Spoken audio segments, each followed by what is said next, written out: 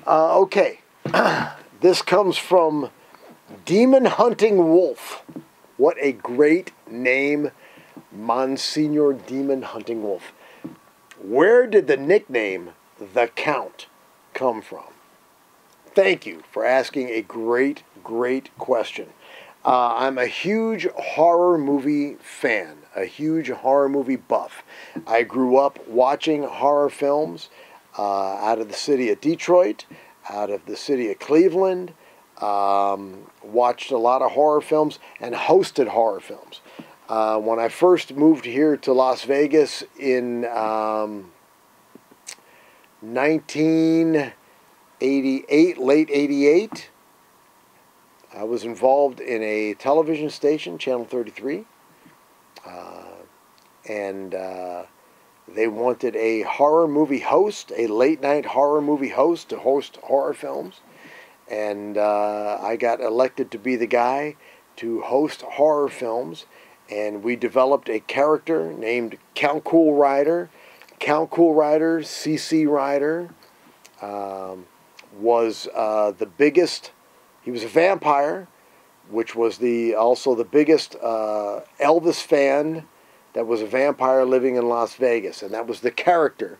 And I used to host on television here in Las Vegas. I used to host horror films, 89 to 2000, here in Las Vegas, late night on Channel 33, Saturday nights at 10 o'clock.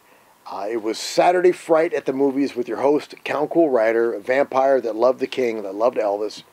And that's where the nickname The Count came from. So behind the scenes, I was doing cars, my bikes was the love, was the hobby. And the city of Las Vegas knew Count Cool Rider, knew the Count. And so when I decided to turn my hobby into a business, the handful of gentlemen that I worked with and myself, we said, what do we call ourselves? Let's call ourselves Count's Customs, because everybody in Vegas knew the Count. So we thought that Count's Customs would just be a local Las Vegas hot rod chopper shop. And I did not know at the time that it would become a worldwide company. And so now Count's Customs is known around the world.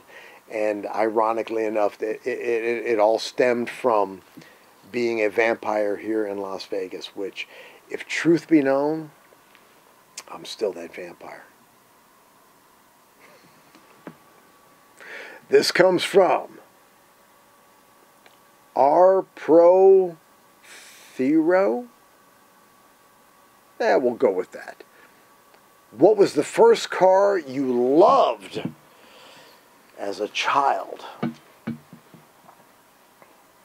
The first car I loved as a child would be a C3 Corvette, early edition C3 Corvette. So that would be anywhere from 68 to 72 with the chrome bumpers front and rear. That car got my undivided attention as a young man and still does to this day. Great question. Thank you. This comes from Koker, Prakhor, 2503. Oh my gosh. Your favorite rock band.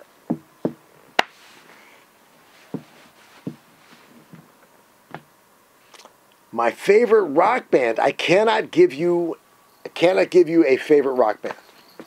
I just can't. It's like when somebody asks me, what's your favorite car? I can't give you a favorite car. I'll do my best to give you a fistful of my favorite rock bands. And this is no particular order, so I know Led Zeppelin is in there. I know the Doors are in there. I know the Eagles are in there. I know Queen is in there. I know INXS is in there. I know that's always shocking when I say INXS because it's the 90s, but come on, man, Michael Hutchence was phenomenal, as was the entire band. But I have so many more.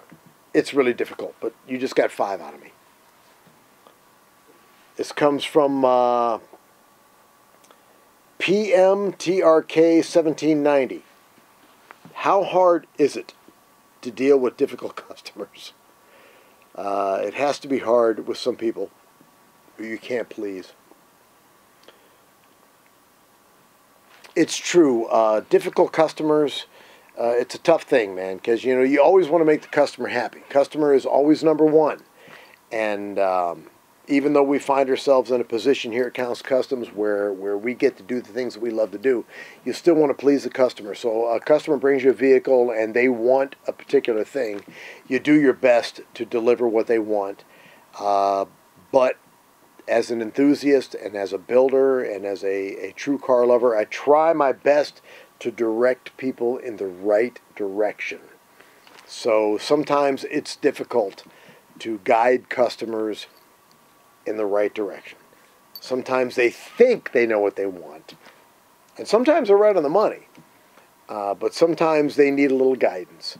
So you got to work with them a little bit and try and guide them in the right direction. And it's tough, man, because you don't want to insult people's taste, but sometimes when they're a little off, you try to help them out, get them in the right direction.